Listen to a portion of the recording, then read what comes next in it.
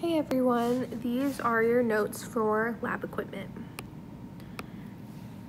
There is a fun little video that you can go watch. This is also on the class website, so if you would like to watch it on your own time.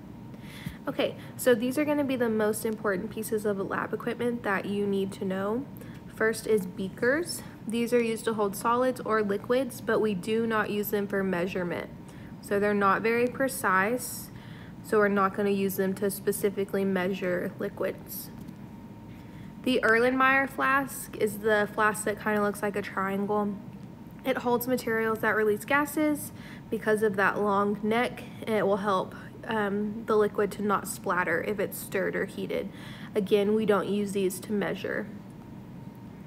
The Florence flask is used for mixing chemicals.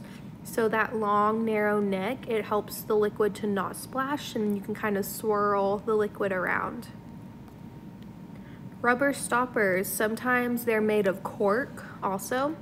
These are used to close containers so that they don't spill and so nothing is contaminated. Containers should never be heated when there's a stopper in place. If they're heated, a lot of times the stopper can fly off or the glass could break. Graduated cylinder. This is what we use to measure volumes of liquids. So that's really important. This is the one thing that we're using to measure liquids. Test tubes. These come in a lot of different sizes. These are just going to hold liquids. So we have different sizes of tubes. Okay. Test tube holder. When a test tube is hot or it's being heated up, you can hold one with this test tube holder. We also have test tube brushes. This is what you're going to use to clean out the test tubes or graduated cylinders.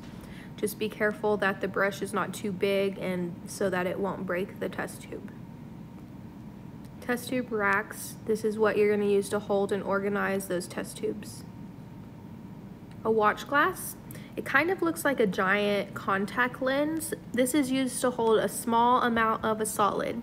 You can also use a watch glass to do small, simple reactions. Just anything that's really tiny.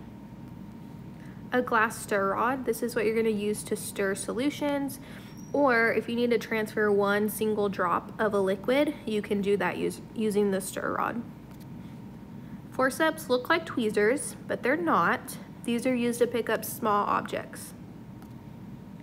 A funnel, most of ours are plastic. This one looks like it's glass. These are going to help you when you're transferring liquid from one thing to another. A weighing boat or a weighing dish is used to weigh solids that are going to be transferred into another vessel. So this little weigh boat is what you put on the scale. Then you have to zero out the scale, and then you add in whatever solid you need so that you can get a correct weight. Spatulas look like this, used to dispense solid chemicals from their containers. We also have something called a scoopula, which looks like a spatula, it's just more curved. Beaker tongs are used to move beakers that are hot or containing hot liquids. A Bunsen burner is used for heating liquids and solids. So one side connects to a hose that connects to the gas, and then the flame comes out the top.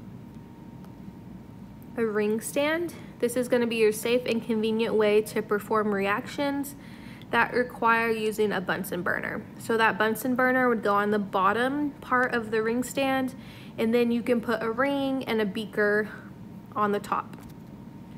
Iron rings, these attach to the ring stand, and they basically make the platform for your beaker to go on. There's also utility clamps. These are used to attach to a ring stand and then have a test tube on that left side. Okay, there's also wire gauze. This will sit on the iron ring that's on your ring stand, and this is what the beaker is actually going to sit on so that it doesn't fall through the iron ring. And strikers. These are what we use to light Bunsen burners. On that left side, there's a piece of flint. When you move it really quickly, there's friction and it causes sparks. That's what's gonna light your flame. Okay, that's it for these notes. If you guys have questions, please email me or ask me in class.